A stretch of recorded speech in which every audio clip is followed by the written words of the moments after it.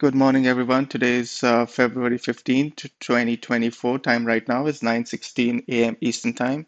So yesterday when the markets opened here, we had a gap up.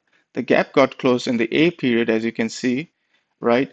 And also in the overnight session, we had single prints and a prominent POC. Single prints got filled, prominent POC did not get taken out. So that's information there. This does make it weak, but that's just one data point. Where was value? Value was overlapping to higher all day. And so your best trades were in direction of value, right? But it's so difficult, right? Because this market opens up, close the gap, it left a weak, poor high on the top. And then, of course, we came back into the previous day's sessions. So it was not easy, I'm sure, to trade this day. I was not trading yesterday, but you had just few informations here. You had DE highs, exactly same levels. You had this BC highs were poor. So of course, once you saw the one time framing higher, for example, in the G period, you could have started looking at going long. But of course, this was so much in the J period. This came all the way down. Not easy. I'm sure it was not easy when the market was unfolding itself. So these are the days of course, once you see the tempo, the volume, you can really feel it, but not always. Maybe if I did trade yesterday, it would not been a profitable day. It would have, just been so confusing, and I admit it.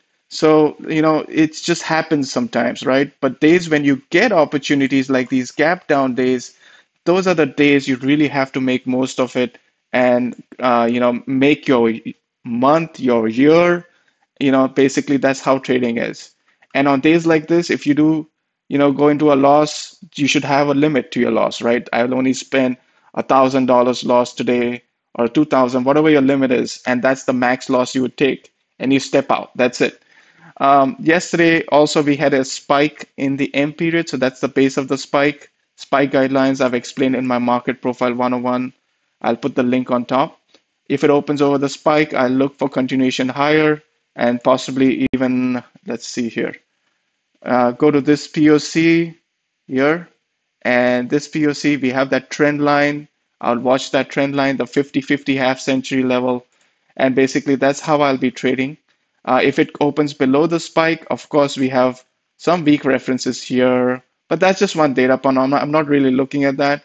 What I will look for is the spike. Do we come back in? Do we come back into previous day's value area? I'll watch that for a change.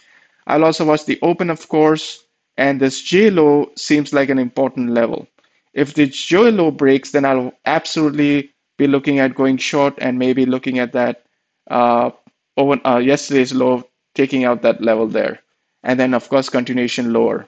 But when I say absolutely, meaning I look at tempo, I look at volume, I might flip, I might just switch over from going short to going long, then you never know, right? So you have to feel the market. I know it's not easy. I wish it was simple to explain, but screen time will let you understand these things, okay? All right, guys. For those of you who don't know, I have now a Discord channel. I put the link at the bottom. Feel free to join.